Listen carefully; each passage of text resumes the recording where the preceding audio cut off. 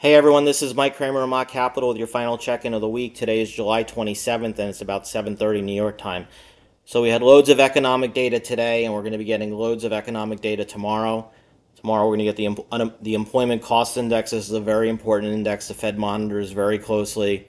And then of course we're going to be getting the core numbers, which really at this point matter much more than the headline numbers. So the core month over month numbers, we're looking for 0.2%, down from last month's reading of 0.3, and year over year we're looking for 4.2 versus last month's reading of 4.6. Also, I'll point out that this University of Michigan number, 5 to 10-year inflation outlook, very important number as well.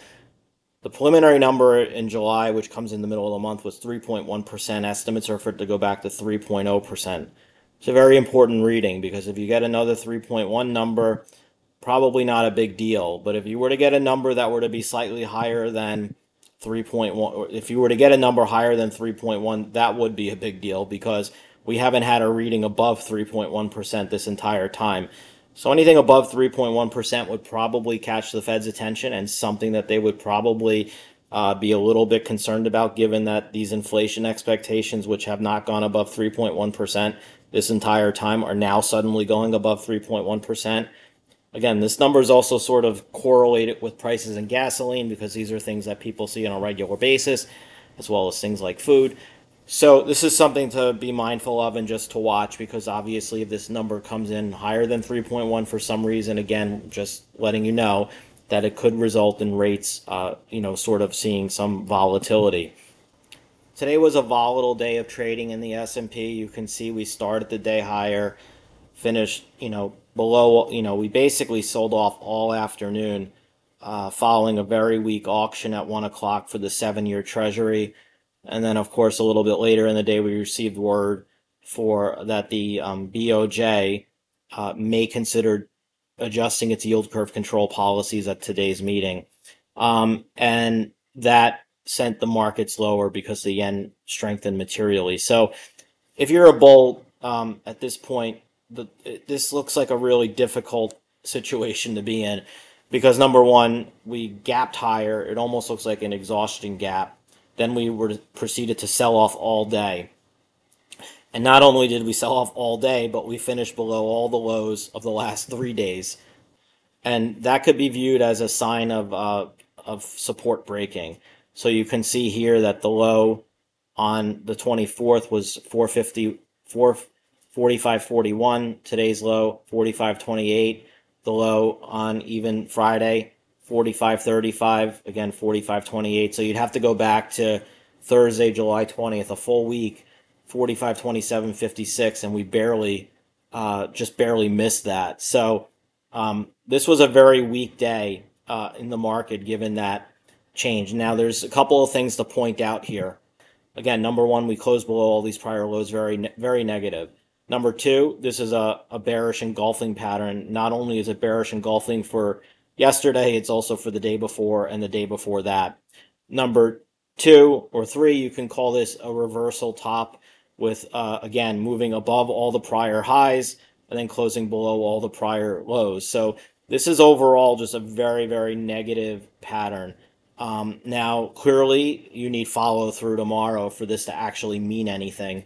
And ideally, if you're a bear, you want to see a very sharp gap down below these levels and then just continued selling. And then you can start thinking about breaking 4,500 and starting to fill some of these gaps down to 44.35.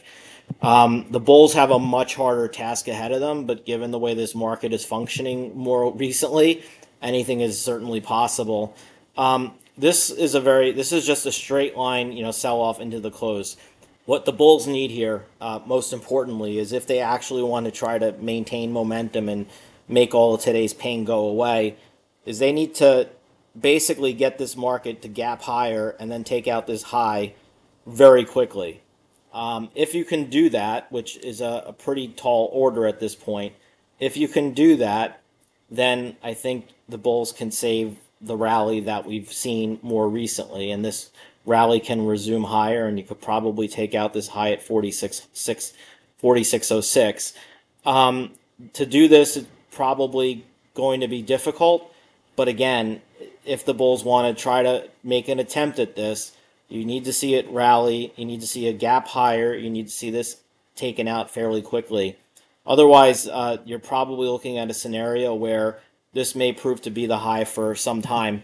Um, Again, when you look at the RSI here, you can see clear divergence. In fact, the RSI has been trending lower for a multiple of days, basically since the middle of June. The other thing that we could point to and look at here when we just look at some patterns, number one, here's your trend line. You have what appears to be is a rising wedge that clearly was broken pretty sharply today. Again, typically when you see rising wedges and they break, you typically return to the origin, which would suggest maybe longer term we're looking at dropping back to below 4,400. Certainly not the end of the world by any stretch of the imagination. But that's what we're looking at right now on the S&P. And of course, you can see here also 45.25 is a support level. So again, this level breaks quickly tomorrow. You're talking about the potential to start filling gaps and returning down to this origin at 4,400. The bulls have a much harder task in front of them. Again, you need to really be able to take out this high fairly quickly, probably within the first half an hour of the trading session for that to for this bullishness of the last couple of days and weeks to really extend higher. That's what you're looking at here if you want to challenge at least this high of 4606. The Nasdaq is also offering some more signs that suggest that there's probably some more bearishness along the way. The reason being, again, you see the same pattern here. Nasdaq gaps higher, basically gaps almost 2% higher. Actually, when we look at the NDX and we look at the opening print, you can see it was up 1.71% just on the close, and it had been up more than that. So you gap open, and then you basically just sell off all day long. And again, the scenario here not as bearish as the S&P, given that you managed to close above all these prior lows.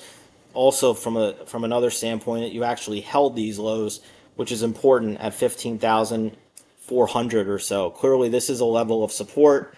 That level of support needs to hold if you want to see the Nasdaq continue to move higher. Here you can see 15,400 goes back to here. The Nasdaq attempted to fill the gap today, and it didn't quite get there all the way. Again, we talked about this the other day with Meta. The gap could be considered partially filled or filled, depending upon how you like to look at it. I usually like to see it filled to completion. Meta actually did fill the gap completely today from the gap back in here. You can see that when we look at Meta, you can see it filled that gap completely and failed. And so that's an important distinction, right?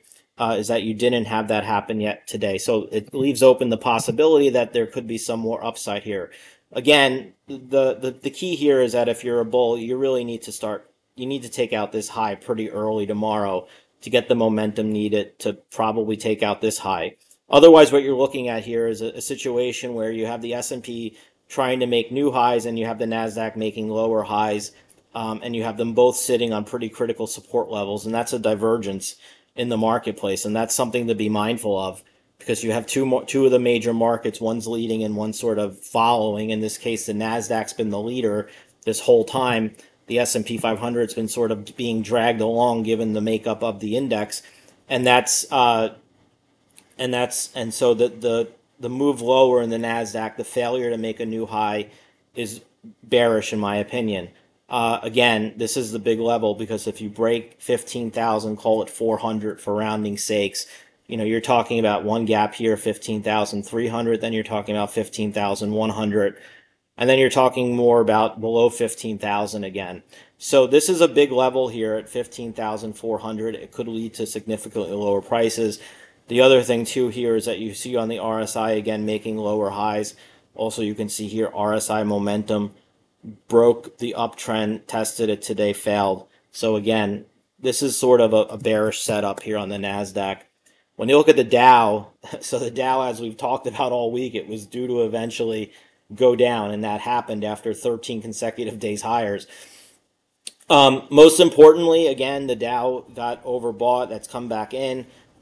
When you look at the Dow, there's not much to really gather here at this point, other than the fact that you have this one big trend line off of the starting point on July 7th, and that broke.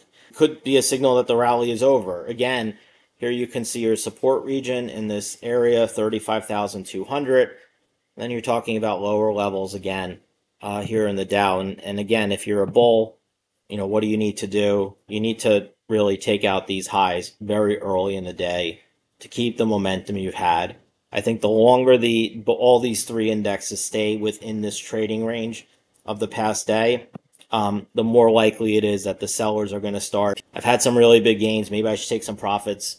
That's certainly a scenario that could begin to develop. So I think, again, this is a very tough spot if you're bullish because you need to take out these highs, I think, relatively quickly for it to negate what happened today. I think today was a pretty bearish day in the market. You also had, again, just like we talked about on the S&P, you had a bearish engulfing day where you had a higher high, 35,645, 35,633, closed below the finish below this high.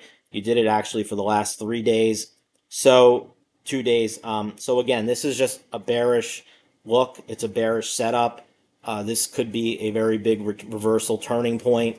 When you look at the NDX, it doesn't have that engulfing pattern. But again, you're sitting on really key support levels here. So if you're a bull, you need to see this sort of decline today be washed off really quickly.